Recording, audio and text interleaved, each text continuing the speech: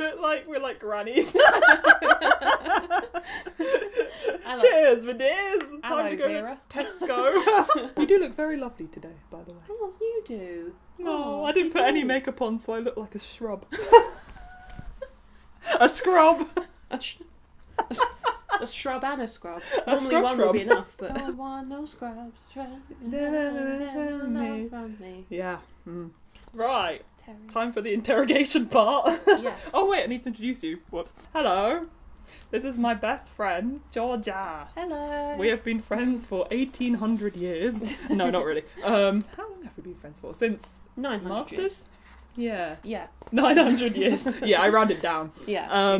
Masters. Yeah, Great. which is quite scary to think of actually, because that means we knew each other from when we were like 21 or 20? No, 21. Yes. Ish. And now we're 27. We met on the master's degree that we did, creative and critical writing. Although I always just say creative writing, and then people kind of go...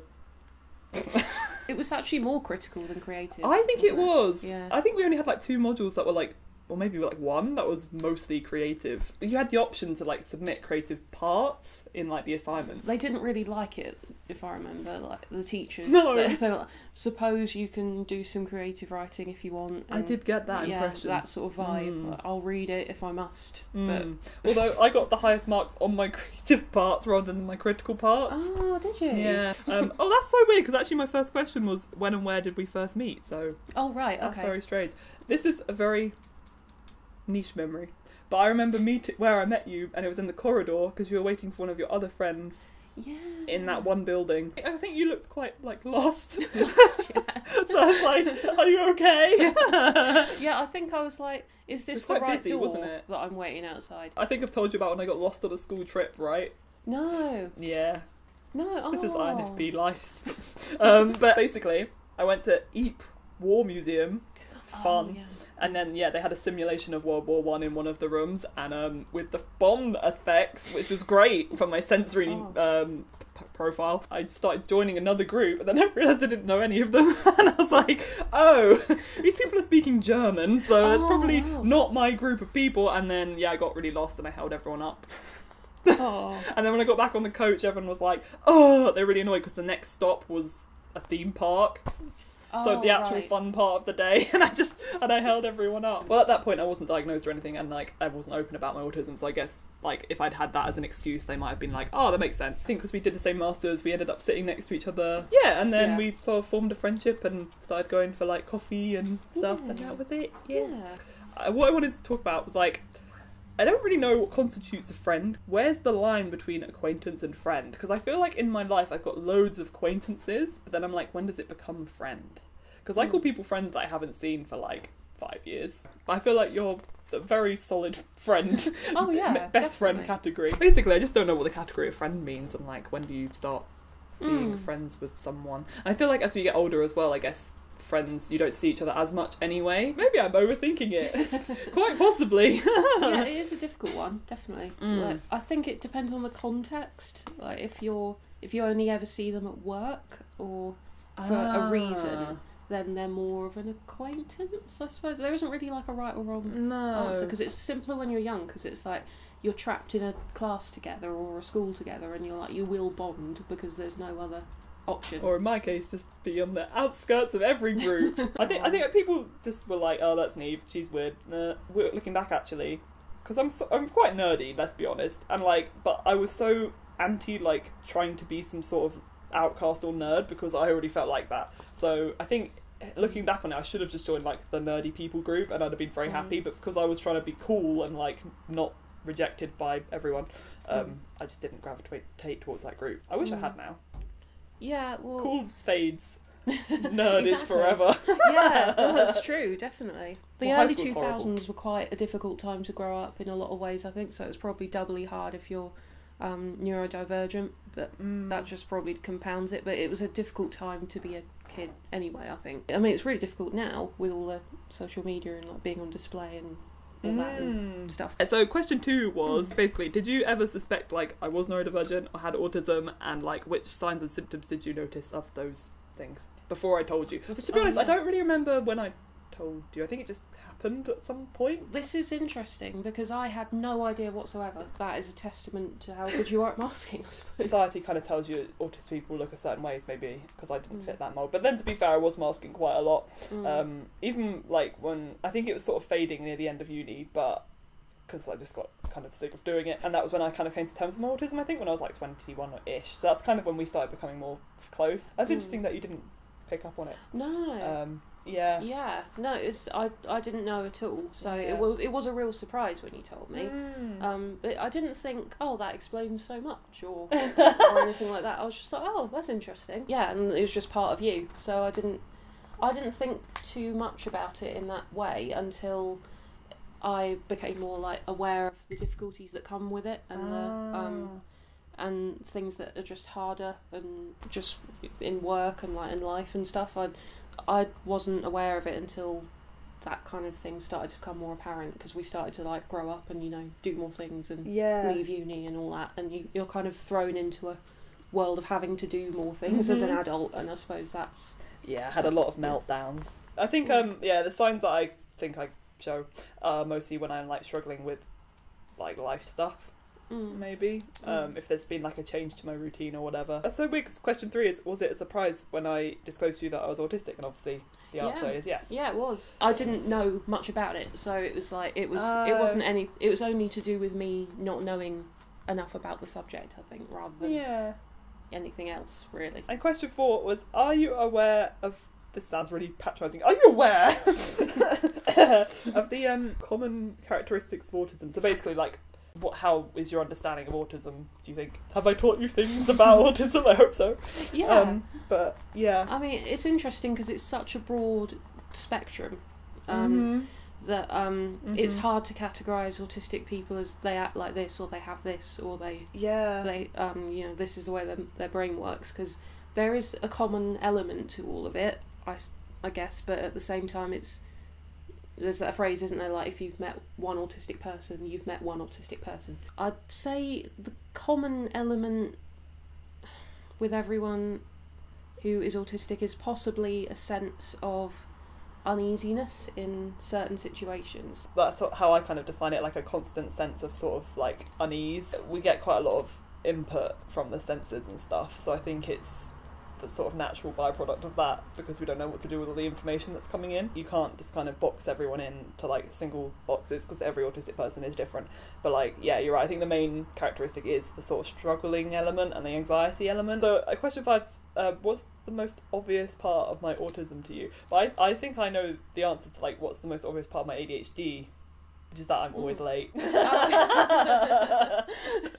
Unless I leave like stupidly early, which it never happens, I'm always late, and I do apologise. Like currently the most obvious thing, or like just generally speaking, or?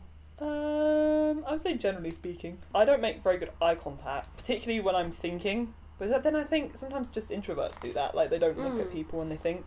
I think I talk about myself a lot. But everyone does. But I posted on my story the other day, I genuinely do it as a means of like empathy, and like, because if I can relate my experience, I'm like, oh, I can like understand the situation better. So I don't do it in like a selfish, like everything is about me way, but I think it just naturally comes to me, and then as soon as I'm saying stuff, I'm like, why do I have to relate everything that everyone says to something I did? Yeah, I think it's just like the way that I relate to people, really. Yeah, no, that's fine. I don't. Yeah. That isn't something I'm aware of. I think I just pick up on when I do it because I'm just like hyper aware of my brain. Question 6: what are the best things I bring to the friendship as an autistic person? Well, loads of things. It's all good things, really. I can't think of anything bad. Oh, that's good, because question 7 is, what are the most frustrating parts of having an autistic friend? Oh, well, I'll do the first one, then the second. One of the things I appreciate most about that side of you is that there's no ulterior motive, which I really like. Like this. Honesty is the best policy. Yeah. It's I don't know what that was. Pen. If for some reason you can't do something, or I can't do something, you know, if we're not feeling well, or we're just tired, or, you know, something's gone on, I don't feel bad about being like, I just can't do this, or you know, I can't meet up today, or you know, and I don't feel bad when you do that, because I don't. And with a lot of friendships, there's a little bit of tension that arises when someone can't follow through with an arrangement. And it's like, I don't really like that about certain relationships where you feel like you have to kind of tread on eggshells, and I really like that. I think you just tell me if you were upset, kind of thing. There wouldn't be any subterfuge. Oh, how does she feel? Is this, you know, have I upset her? Blah blah blah. I do kind of overshare a lot, which is I quite like when other people do that, because then I'm like, well, at least I know where I stand, you know, and like what's like if I'm upset about anything, like I'll just tell you and stuff. So I like it because it's way better than being boring. Like you're never boring, and you're really creative. Like you have thoughts that most people wouldn't, in a really good way. You're really creative. So question 7. I don't think I did the numbers right. Lol. What are the most frustrating parts of having an autistic friend? I don't even know if this is to do with your autism or not, but you're very self-deprecating, and I think that it doesn't frustrate me. It's just like you're so great and so creative and clever and charming that it's like I wish you weren't as self-deprecating as you were. But I don't know if that's much to do with your autism or not. I think it could just be part of my personality, maybe, because when I was like younger, I guess I didn't really have a lot of confidence in myself, and to be honest, I still don't have much confidence. Like on the camera I probably seem really confident, but that's because I'm like, I feel like I put a slight persona on, like an invisible hat. I definitely think I need to work on my confidence and stuff. Thank you, you're very kind. No, it's just true. I think it's a shame because I think my ADHD gives me a lot of creativity, but it's just hard to channel that creativity into something that's actually tangible. But you really help bring it out of me, because whenever we hang out, I always tell you this, but I always get really inspired to write afterwards. I think you've got like a writerly energy coming off you. That's so lovely. So maybe it's also because we hang out in bookshops a lot. It's not even something you have to work on. It's not like, oh, I must stop doing this about myself. It's something I need. It's not even something you have to change about yourself. It's just like something you need to know, that you don't need to self-deprecate or, you know, think ill of yourself. It could be quite a British thing as well, because I think we downplay everything about ourselves. I mean, everything's intertwined. Like you say, it could be a British thing, and a lot of the time women are expected to kind of downplay their achievements and kind of not show off, and I mean, very true. That's changing a bit now, probably, but certainly growing up, I really did feel like that. Question 8: do you know what my special interests are? Oh yeah, I'll probably be quite good on this one. Yay! Sims. Yes. Which one? Oh, I was getting all fired up then. I was like, I'm going to storm this. To be fair, I like all the Sims games, but which one's my favourite one? But that's my special interest. I don't know anything about The Sims. You really like The Sims? Yes, fine. What is your favourite? Sims 2. Oh, okay. Sims 2, Sims 2, Sims 2. Okay. Yeah. Okay, I'll look for merch. Thank you. It's very hard to find, actually. I was on Etsy the other day, weirdly, looking at Sims 2 stuff, and there's just kind of like, not that much. Continue on your roll that I broke with my... No, I will. I had a thought. Didn't Katy Perry do a song in Sim language? Yeah. And I remember seeing that and thinking it was edited. I think Katy Perry's the most famous one. They did lots of other, I think is that like Flaming Lips? They did a cover as well. Did they? And stuff, yeah. I think it was just to get their music, I don't know, some good song. Yeah, it weirdly became a thing. And she also released a stuff pack called Katy Perry Sweet Treats, which is just the joke of the community, because it was stuff that literally no one would ever use in their whole life. And Lily Allen, she recorded Smile. Really? In Simlish. Really? Yeah. And it's funny because they changed it to Smeal. I'll have to show you it later. Yeah. Yeah, I'll have to listen to that. Any other special interests? Yeah, books.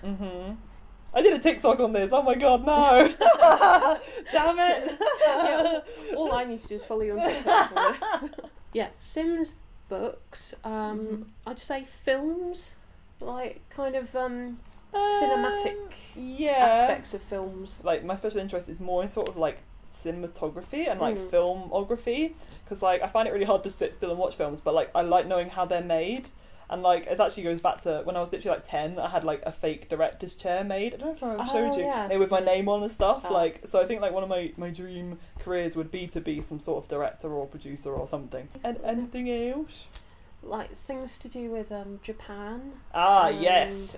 Dan and Phil are still part of my identity. Yeah. I was coming around to those yeah. guys, yeah. So Dan and Phil's another one, and I still watch their stuff and have to watch it. It's like one of those things that if it comes up, I have to watch it. So it's like part of my core. Oh yeah, and before it cut, we were talking about maps and how much I love maps. Yeah. Because maps are great, but you do not like maps. I think they're awful.